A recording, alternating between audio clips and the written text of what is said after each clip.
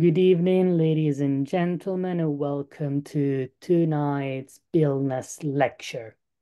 Now, just a few information before I introduce our speaker. So this webinar is going to be recorded. So those who couldn't make it tonight will have the opportunity to watch it later via our YouTube channel. And for tonight's attendees, after the presentation, there will be a Q&A session with the speaker. If you have a question, please could you type your question in the Q&A box, which you should find at the bottom of your screen. And I will then read the question to the speaker and she will be happy to answer any questions you have. So I am really pleased to introduce our speaker tonight, Katharina Grüneisl, who is currently a postdoctoral research fellow in the School of Geography at the University of Nottingham. And she is also an affiliated researcher at the Institut de Recherche sur le Maghreb Contemporain. And she is mostly interested in cities, ethnography, economies, and work. And indeed, as part of her present research, she is studying the used clothing trade and garment industry in Tunisia and Jordan. And I'm also very pleased to say that she is the recipient of one of our Billness postdoctoral writing fellowship in support of this research. Katharina concluded her PhD research in 2021 at the University of Durham, with a dissertation that looked at market and space making in Tunis. Before that, she was awarded a postgraduate certificate in research methods at the University of Durham in 2017 and a Master's of Sciences in Urban Policies at the London School of Economics in 2014. She's also been a postdoctoral research fellow, first at the École des Hautes Études en Sciences Sociales in Paris in 2022, and before that, a postdoctoral researcher at the Department of Geography of Leipzig University from 2021 to 2022. She has already published a range of contributions in journals and other volumes on these topics, in particular a contribution in 2021 on rethinking global urbanism in Tunis, published in an edited volume on global urbanism, knowledge, power, and city.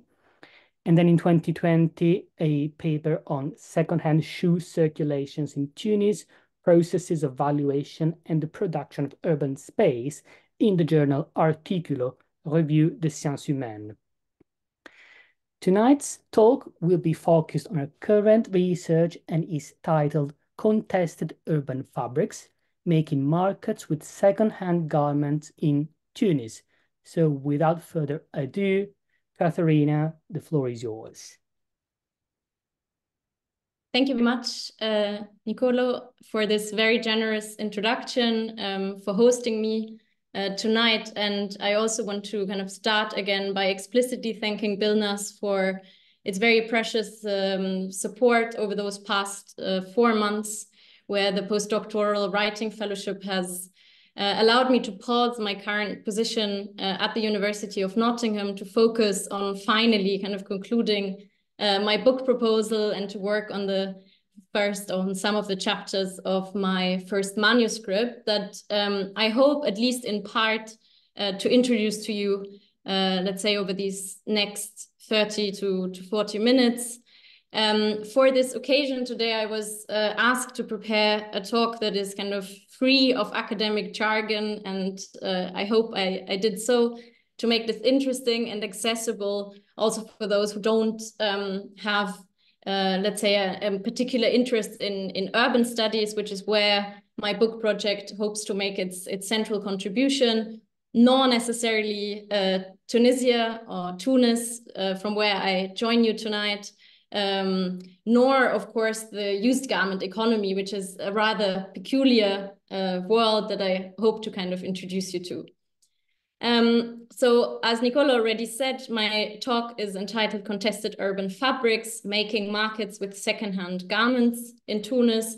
And I would like to start by briefly introducing the larger book project on which today's talk is based. So my book project examines how European and North American secondhand clothing donations, but also fast fashion surplus materials that arrive on shipping containers like the one you see pictured here in the Tunis container port Rades, how these materials are reincorporated into market exchange in Tunisia's capital city.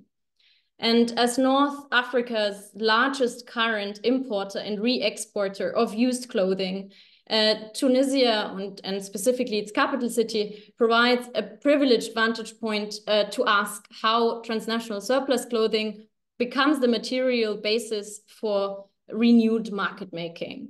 So these objects are cast out in their origin countries as excess or as leftovers, and must thus be actively reincorporated into the market to qualify as commodities and indeed as fashion. So through a historically grounded ethnographic examination of how markets are made with such imperfect commodities in Tunis, my book project advances a perspective on the urban market as an inherently unstable arrangement.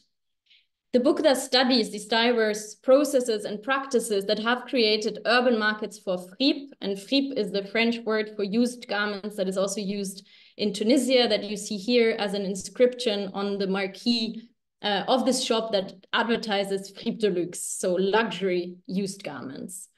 So my question is, how have markets been made with these imports since the onset of large-scale used clothing imports to Tunisia in the end of the Second World War? And so in doing so, the key argument really I want to make in my book is that processes of market making also co-constitute or co-fabricate the city, here specifically Tunis, through diverse forms of spatial, social, and cultural production, as well as negotiations and at times contestations over urban orders. To do so, and here I will make a very brief conceptual point, my project takes inspiration from Calon in looking at markets not as something that is simply existent and can be taken for granted, but as something, to cite Calon, that has to be kind of constituted first through processes of framing, so acts that delimit the market from what is outside the market, and second, through performances. So markets are something that are like performatively constituted or enacted. And what my project does is that it brings this perspective on the market, as we've already seen, to the very back end of the global garment value chain and to the city. And this means not just to an urban scale. So it's not just to ask how does market making take place in a city, but rather to examine how fripe markets, by the way in which they are delimited and enacted in Tunis, how they co-constitute urban orders. And I hope that this will become less abstract by what I want to do over the next half an hour, which is introduce you to three actors that play different roles in making markets with the fripe in Tunis. So I will focus this, structure this talk around three ethnographic encounters. First, we will encounter a ministerial employee who has been in charge of reforming the used clothing sector in the wake of the 2011 Tunisian revolution. Then we will meet a wholesale and retail trader for used clothing who participated in the auto-construction of the first permanent fripe marketplace of Tunis. And third, a female sorting worker who is specialized in the collection of leftovers from Tunis marketplaces. So let's turn to Selim, and I entitled this first encounter, The State as Market Maker. It is autumn 2017, and I have been trying to secure an interview with the customs authorities, the Ministry of Commerce, the Ministry of Industry for over a month, to no avail. Yet suddenly, trying a new phone number that has been given to me by one of the security men at the door on a slip of paper, I suddenly receive a favorable response and am invited for a meeting the next morning. To my even greater surprise, the reception officer in the Ministry of Commerce knows my name when I arrive and escorts me through the endless building hallways. When we enter the meeting room, several air conditioners are humming and fresh lemonade and snacks have been arranged on an oversized meeting table. Selim, the ministerial employee who awaits me alongside his secretary, seems taken aback by my young age and the fact that I have come alone. And I understand soon after why. As he settles down on the other end of the giant glass table to express his regret, and here I cite that the fripe or used clothing sector in Tunisia is closed for further investments, as it is undergoing comprehensive reform and restructuring. I realize that I have in fact been mistaken for a representative of a German surplus clothing collection and export business who wants to set up a business partnership, or more probably still, used clothes sorting factories in Tunisia. It turned out later that my mistaken identity had in fact brought me in contact with one of the key actors of what Selim himself, I cite him, described as one of the countless political failures of the post-revolution period. In 2014, after the first free elections following the demise of the Ben Ali regime in Tunisia, Selim was put in charge of the so-called fripe file in the Ministry of Commerce and was asked to oversee a process of urgent reform of a sector that was perceived as a parallel economy, iqtisad mawazi, which had descended into complete anarchy since the revolution. Unprecedented and largely unchecked volumes of surplus clothing imports, you see here.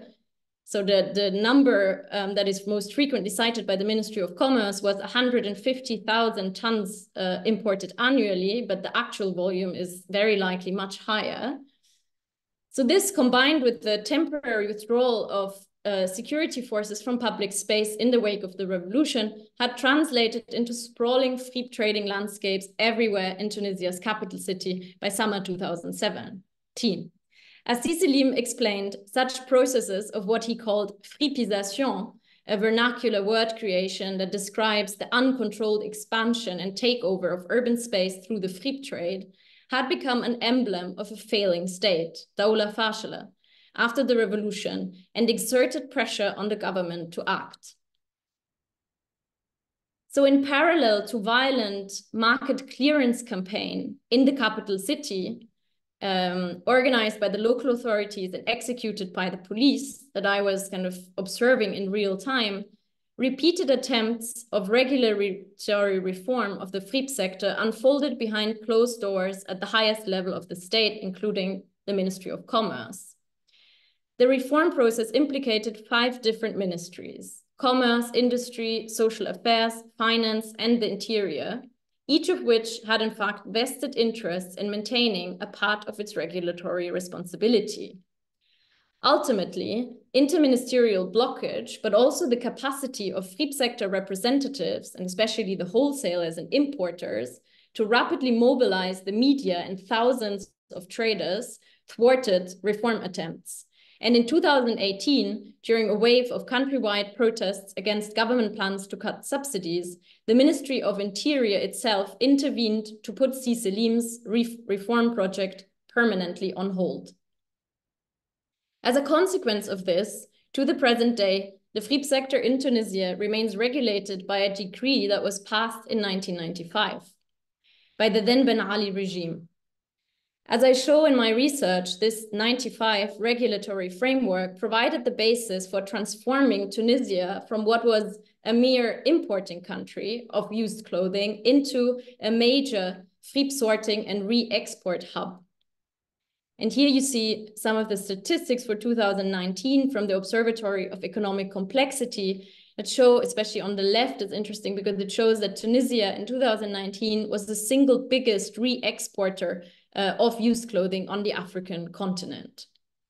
So this transformation was achieved by defining fripe sorting and recycling in this 95 law as partially export-oriented activities, and thus to exempt the fripe in Tunisia from import taxes.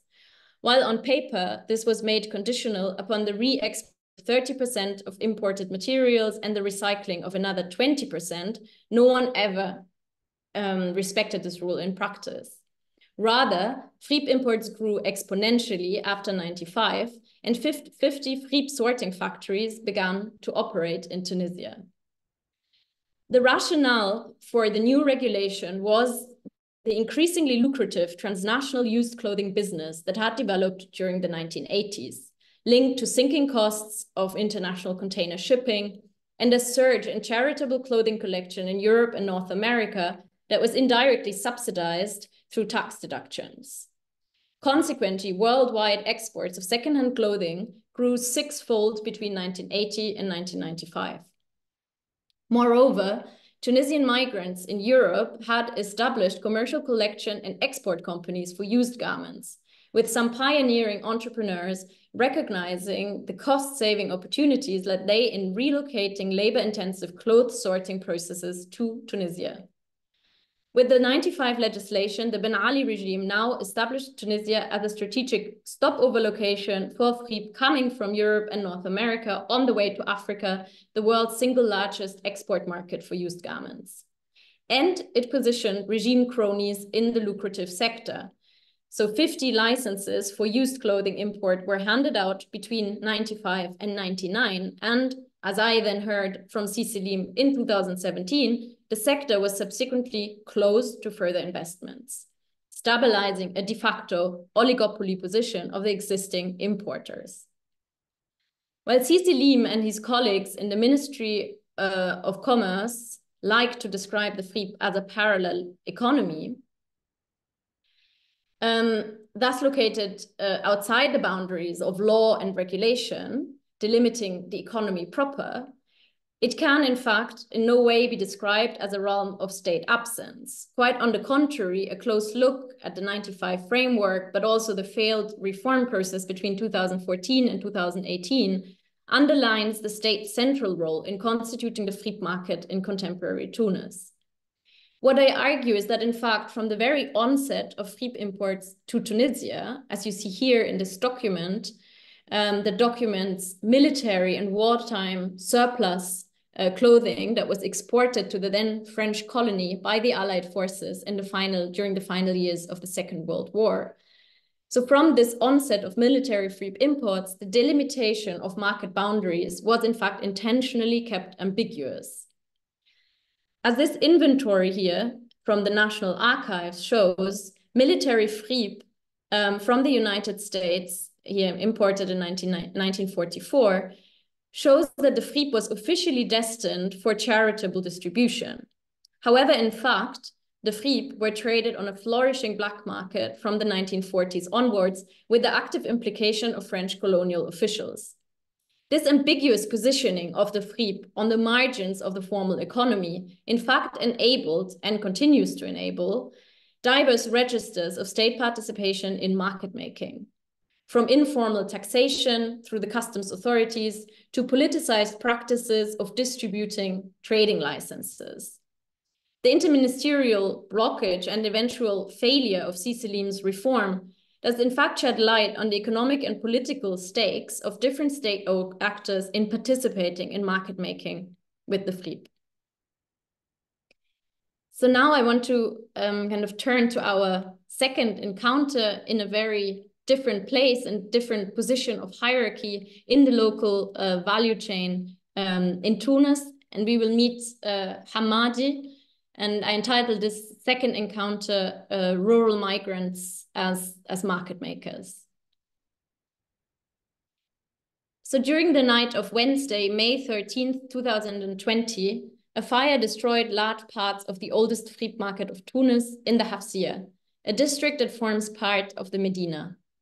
The fire erupted in the early morning hours, and the blaze turned to ashes the livelihoods of 13 Friep traders in the inner market, most of whom were elderly men who had auto-constructed their stalls and warehouses in this location from the mid-1960s onward. Hamadi's stall and storage, albeit located in the middle of the market, were miraculously spared by the fire. When I came to the market several days later, I found a cement mixer at the center of the destroyed marketplace and several men at work with shovels. "What are they building?" I asked Hamadi, bewildered at the concrete in the middle of what I knew to be a market consisting of wooden stalls. The new market, Hamadi laughed, to make sure no one can take our place in the Medina, Placetna fil Medina. I learned that the Friep traders were wary of the authorities' attention after the fire and were scared that the raising of stalls could be used as a pretext to seize the municipal land on which they had auto-constructed their market. As Hamadi put it, we didn't want to give the state, al-Hakim, any opportunity, so we created facts on the ground. When the fire occurred, I had known Hamadi and the other Hafsiya Friep traders for almost 3 years. I was hence familiar with the traders' pride in not only establishing the first permanent Friep market of Tunis, but also in contributing to one of the most ambitious urban renewal and modernization projects of post-independence Tunis in the Hafsiya district. And here you see the Hafsiya district mapped in red, so in the middle of what is kind of dark gray, which is the Medina, the historic old city of Tunis. And yet at the same time, despite the successful consolidation of their Friep marketplace in the Hafsiya for over 50 years, a feeling of ephemerality prevailed. The Friep trade's exclusion from definitions of heritage and traditional craft and its portrayal as an illegitimate encroacher lay at the heart of the trader's acute sense of precariousness. Indeed, in spite of the Friep's contemporary ubiquity in the Hafsiya district, the trade and its constituencies remain conspicuously absent from the urban renewal project's documentation, and the project stakeholders, planners, and architects that I met were reluctant to discuss the Friep trade's role in transforming the urban district. I thus began to reread the story of urban transformation of the Hafsiya from the life stories of rural migrant traders, and Hamadi's story begins with the occupation of a demolition site at the core of the Hafsiya neighborhood. It's pictured here in 1970. In fact, the entire Hara Hafsiya district, part of which constituted the former Jewish ghetto of Tunis, had been slated for demolition, once by the colonial authorities and then again after independence. The so-called emergency demolitions were, however, halted in the mid-1960s due to mounting resistance, and this left gaping holes in the middle of the dense urban fabric, while a more comprehensive modernization and renewal project for the Hafsiya was being elaborated. Hamadi was a young man then and had arrived without any possessions from Tunisia's northwest as part of a large rural-urban migration wave during the 1960s.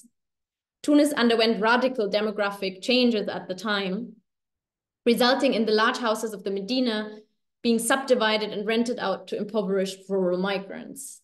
The trade in imported used clothing, at the time mainly coming from the United States, was considered a poverty trade that remained excluded from urban marketplaces. Hamadi, like many other new arrivals from the countryside, thus made a precarious living selling Friep as an itinerant trader. And this demolition site at the heart of the Hafsiya constituted a unique opportunity to occupy a first permanent trading ground.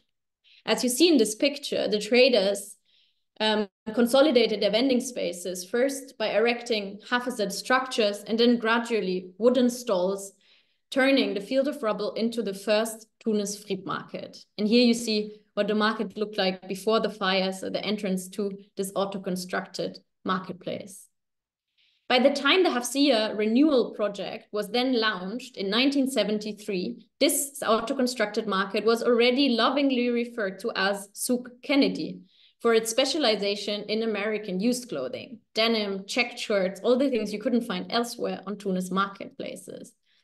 And yet the authorities decided to displace the Friep traders in order to attract, and I cite the project document, modern forms of commerce with higher value added, building a new dedicated market infrastructure for the purpose that you see here. Yet, and I don't have time here to go into the kind of intricacies of how this happened, but after a long period of first forced displacement, then conflict and negotiation, in fact, the very opposite came true. As the local authorities struggled to attract tenants and buyers for this new commercial infrastructure, yet at the same time relied on private finance to complete the ambitious and expensive modernization, they eventually agreed to let the Friep traders move into this same new market infrastructure. So rather than displacing the free marketplace, the traders now actually expanded their market to new parts of the neighborhood. Especially those traders who had entered the wholesale trade, like Hamadi, accumulated considerable wealth and capital, and so in fact provided the bulk of the private finance that funded also the second phase of urban renewal. And here you see on this map, so in gray is the kind of Hafsia district. You see in dark yellow at the bottom, you see the kind of original auto-constructed marketplace on the demolition site. Then in purple, opposite, you see the new market infrastructure that the free traders kind of expanded to and moved into in the 70s. And in green, you see how the kind of wholesale trade of the free gradually enveloped the entire new and second phase of the Hafsia. So Hamadi's auto-constructed market stall and his wholesale storage, bought in the 1980s from his savings in one of the new infrastructures of the Hafsia renewal project, these spaces materialize the livelihood that he has built as a rural migrant arriving in the capital city with little more than the clothes he wore. While he is now retired and has handed over business to his son Ahmed, he still regularly comes to the Hafsia to meet the other traders or simply sit and sip tea watching the market. For Hamadi and many other elderly traders, market making constituted the physical and social process through which they made a place for themselves in the city. With the free market being not only a source of livelihoods in an economic sense, but also a site of inhabitation, where social relations and identities and a sense of belonging emerged in what was initially an alien and hostile urban environment. Taken together, the life histories of pioneer market makers like Hamadi expose what I call counter-histories of urban transformation, as they trouble dominant accounts of urban renewal as a coherent success story. Rather, they show us how the interstices, shifting and unanticipated alliances, and competing agendas at the heart of this grand urban project transformed the free traders from encroachers to central project stakeholders. And yet, despite the fact, as we see in this photo, that the FRIP until today envelops the entire Hafsia district and has in fact overwritten the aesthetics and architectures of the urban renewal project, the FRIP traders' role in transforming the city remains completely unacknowledged. In order, as I argue, to preserve the stable distinctions between modern and backward urban forms, but also planned and unplanned markets that continue to underpin contemporary urban governance. Is there time for our third encounter or? Yeah, okay. I'll just drink a sip of tea. So the third encounter is Munia, and I have entitled this encounter Remaking Urban Market Boundaries. The first heavy November rains have left large puddles on the muddy grounds of the Souk el-Jom'a, the Friday market of Shotrana, and the green plastic cords holding together the fruit bales float on the water surface. It is past midday and the fruit traders are busy folding up unsold merchandise, tying them back together into bundles and wrapping them in plastic tarpaulin. Others are already disassembling their market stalls, and the rattling of the iron bars announces the end of the market day. On the market's fringes, where the traders' pickup trucks are parked, a group of women has gathered. Some of them have climbed onto the loading area of the truck, sifting through a large pile of fruit merchandise.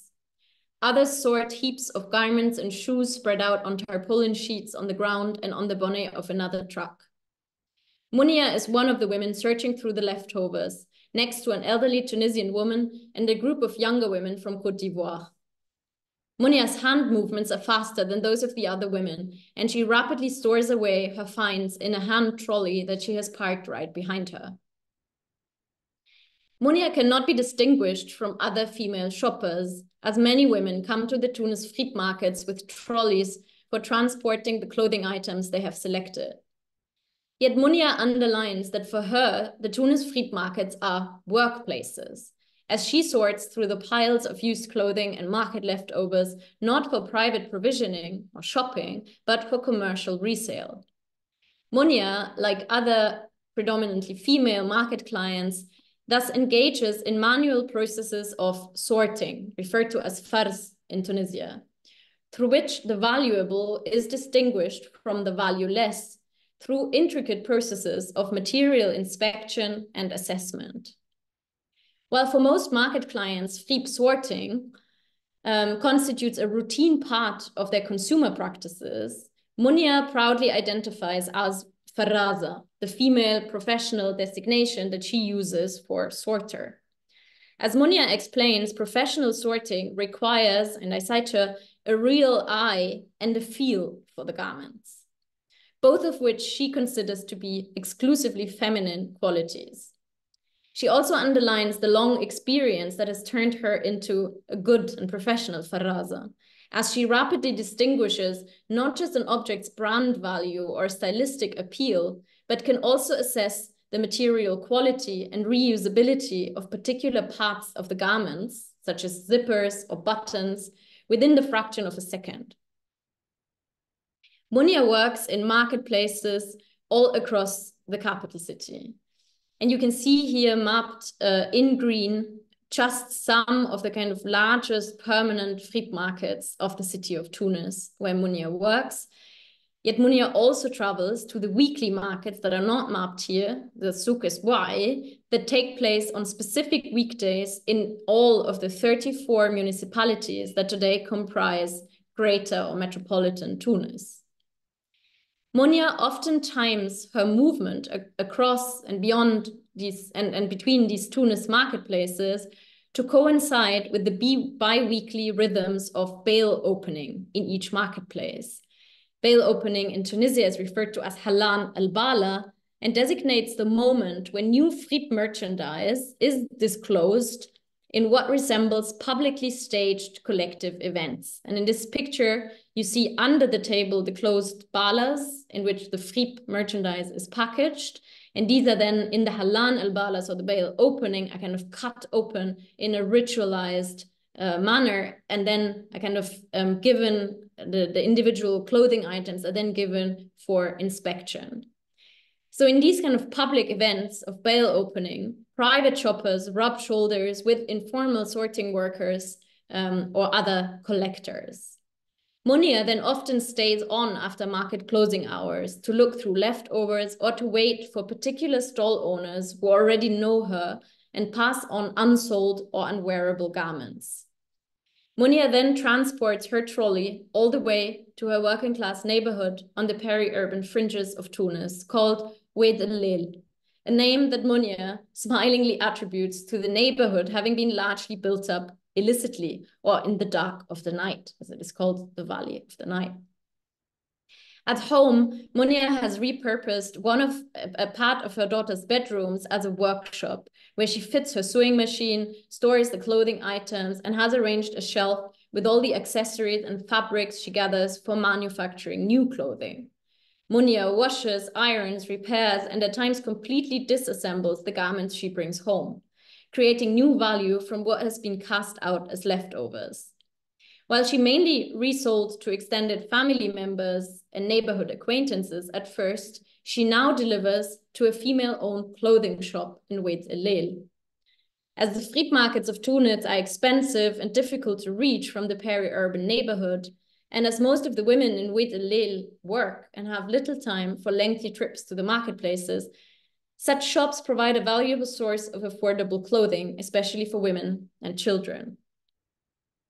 So while officially in Tunisia, al-fars sorting takes place in sorting factories like the one you see pictured here, and the farazat, the sorters, are factory workers, at the same time, innumerable informal farazats like Monia work all over the Tunis fripe marketplaces. And they indeed remake the urban market's boundaries on a day-to-day level in two important ways. First, through the valuation work that consists of sorting, as we've seen, but also of repair and at times complete reprocessing, they redraw boundaries between what is included and what remains excluded from the market, or between leftovers and reusable consumer goods. And second, by bringing these clothing items into renewed circulation between the marketplaces and their private homes, and then diverse resale locations, they expand the geographical boundaries of the urban market. Far beyond any confined marketplace, following Farazat like Munia, sheds light on urban workplaces and sites of production that remain typically invisible. This unsettles dominant portrayals of the fripe as alam rijal, a men's world, exposing instead gendered market-making agencies that are central to enacting the contemporary urban fripe market. So just very briefly, as a kind of conclusion to this, I hope that these three encounters and the kind of intimate insights they have offered into people's diverse roles in market making in the contemporary fripe market, that these encounters have shown why a study of market making processes at the back end of the global value chains open a particular perspective on how and where markets are made and about who takes agency in such processes. I think first because the fripe's positioning, as we've seen, as a form of boundary object between here what is pictured discard or rests, but then also what has become in Tunisia a very cherished consumer good that is valued for its brand authenticity, its originality. This kind of situation, or this kind of positioning of the fripe as a boundary object opens a perspective on the market here not as a kind of hegemonic global force, the neoliberal market, but rather as an unstable arrangement or field of power. So the fripe market, to come back maybe to Calon's term, appears as something that remains precariously framed, both as a sector of the economy and as a trading form in the city, as it was never fully included nor completely excluded from the market. And it remains in process, as its boundaries, both geographical and social, are renegotiated over time. And the last point I want to make is that I have titled this fripe as urban fabrics. So I'm interested, of course, in asking the question, well, what kind of perspective on city making does this perspective on market making offer when we consider the fabrics of the fripe as fabrics of the urban?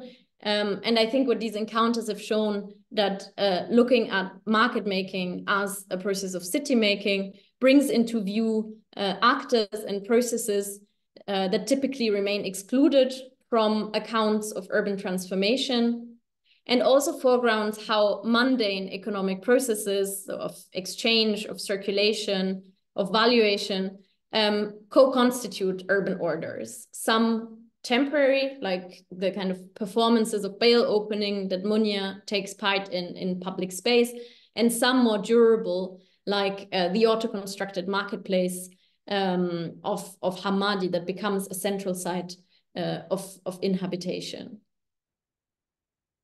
Thank you very much for your attention, and yeah, I'm looking forward to your questions. Well, thank you very much, Katharina, for this excellent presentation. We now have time for a Q&A session with our audience.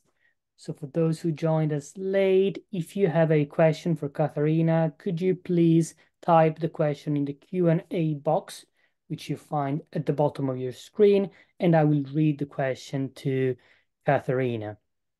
Yeah, I mean, there are so many interesting things about this talk. And then, of course, it's a topic that I know very little or almost nothing about, but it really is an interesting one. Before one looks at the dynamics of the local markets in Tunisia, I was wondering, how do these clothes come to Tunisia? How is that regulated?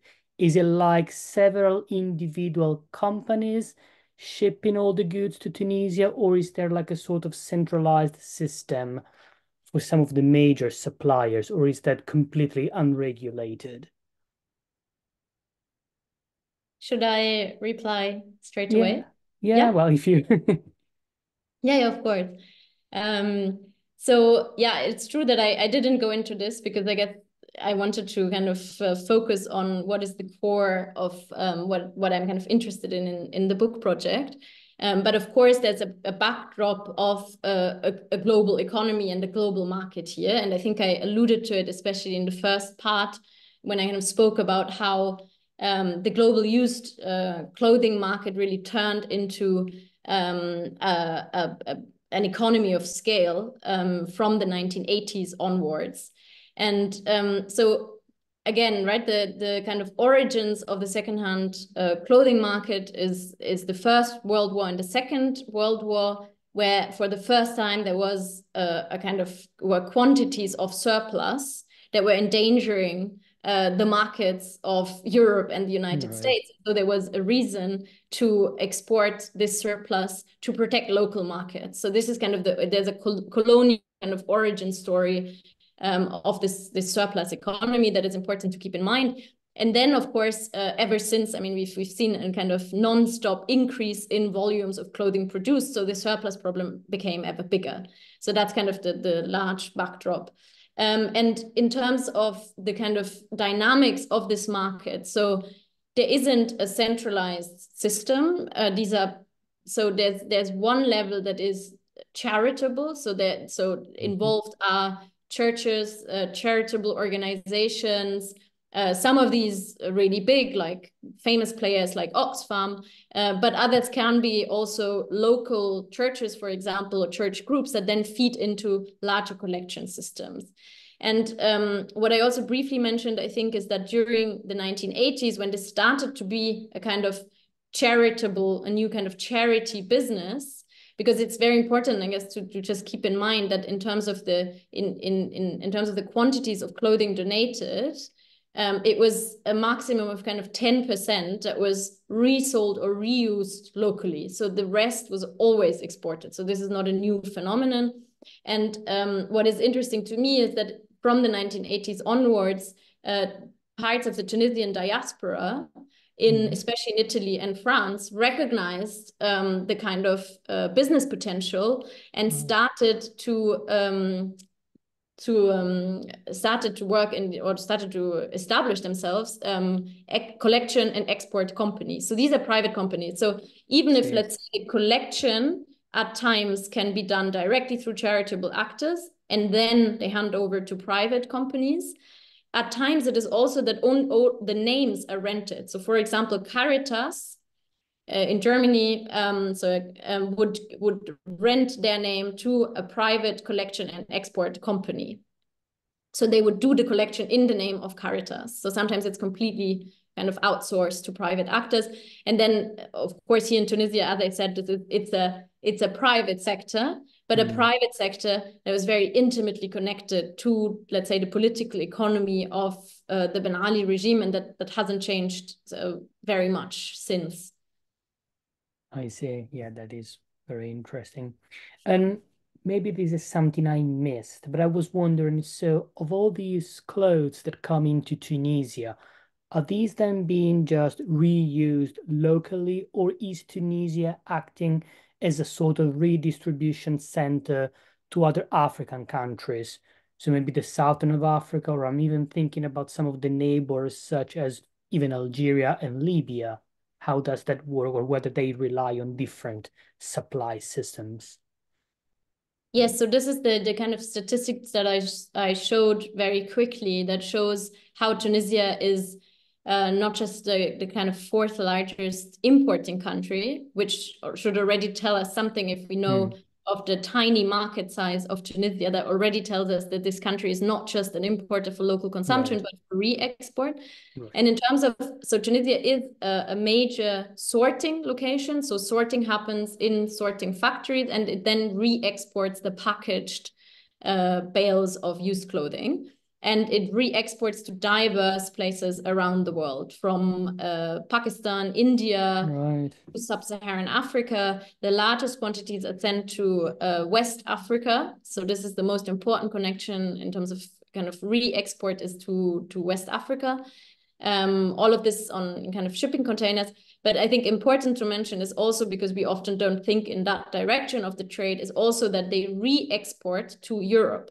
So a lot of kind of high-end vintage shops, etc., in Europe will get their provisions from Tunisian sorting factories. So we have a kind of typical kind of cyclical idea where because fripe sorting is labor intensive and labor costs are high in Europe, this is why these processes are relocated to Tunisia. But then vintage shops in Paris will actually be ordering from Tunisian sorting factories clothes that might have been originally donated in Paris. So we have a...